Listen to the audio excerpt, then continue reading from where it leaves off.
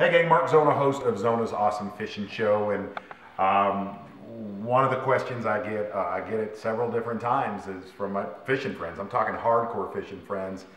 Is a hydrowave for real, dude? Seriously, give me, tell me what you have seen with it. And I've seen a lot of different instances, whether it's been on the Bassmaster Elite Series, being in some of the leaders' boats.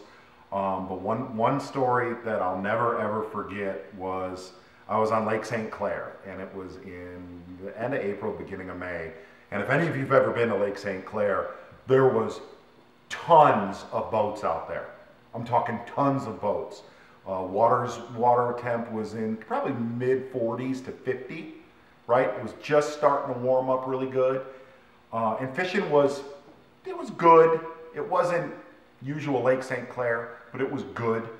And I remember firing the hydrowave up, and we caught them, and we caught them, and we caught them, and we caught them. And I was watching the other boats around me. If you've been to Lake St. Clair, you know it's just like Lake Gunnersville. There's just boats everywhere in May.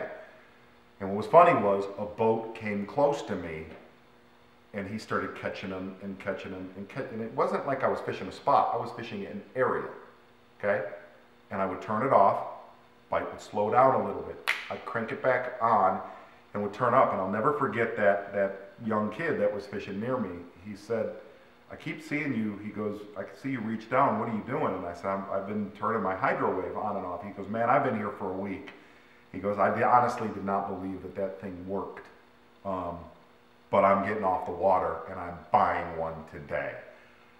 Now look, here's what I can tell you. I don't know that it changes the game every single day.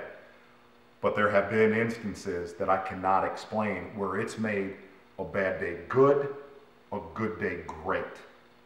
And the best way to wrap it up in a nutshell, I sure as heck would rather have it on my boat on days like that than not.